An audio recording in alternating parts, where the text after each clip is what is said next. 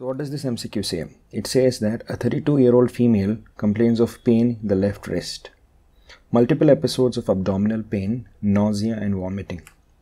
X-ray wrist shows an eccentric lytic lesion in the metaphysis and epiphysis with thinning of the cortex, which looks like osteoclastoma.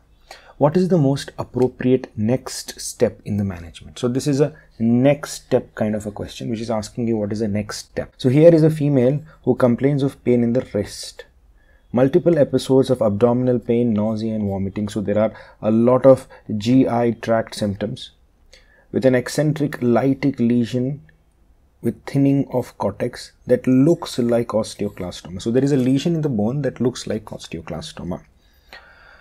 Perform biopsy, that is the option A. Curettage alone, that is option B. Curettage and phenolization is the option C. And check serum parathyroid hormone and calcium, that is the option D. Now this looks like a patient who has GI symptoms with bony involvement, and there is a lesion in the bone that looks like osteoclastoma. So what are the things that help us identify the diagnosis of this patient? Alright, so this is a patient with GI symptoms. This is a patient with lesion in the bone. So bone and GI tract. Can you recall the statement that we all remember? Stones, bones, abdominal groans and psychiatric overtones. Yes, the stones. What are the stones? The stones are renal stones. Bones. What does it refer to?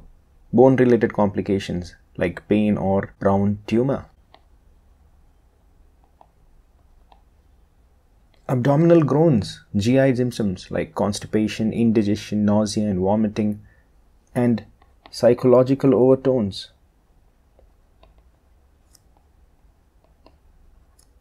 Yes, depression. So these are the CNS involvements. So what causes all these things together? Hypercalcemia. So this is a patient who has hypercalcemia. Okay, so what would you want to do in order to confirm whether this hypercalcemia is because of a disease? Which disease we are talking about? Primary hyperparathyroidism. Alright, we should go ahead and do the serum parathyroid hormone and serum calcium. What will you find in this patient? You will find that both the serum parathyroid hormone and calcium elevated in this patient. What does this patient have? This patient has a primary hyperparathyroidism.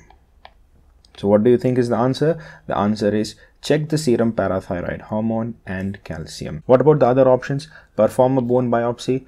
Yes, bone biopsy is actually a very good investigation, but it's unnecessary in this patient because it's not a tumor. What about curettage and phenolization? These are good treatments once the diagnosis is made as an osteoclastoma or some other lesion, and we have not made the diagnosis yet. So the best answer here is D. Now let's look at the X-rays which suggested that this lesion looked like osteoclastoma. Here you have your giant cell tumor, also known as osteoclastoma, and here you have your Brown's tumor that occurs in hyperparathyroidism, also known as osteitis fibrosa cystica. Both of these lesions appear almost the same, eccentric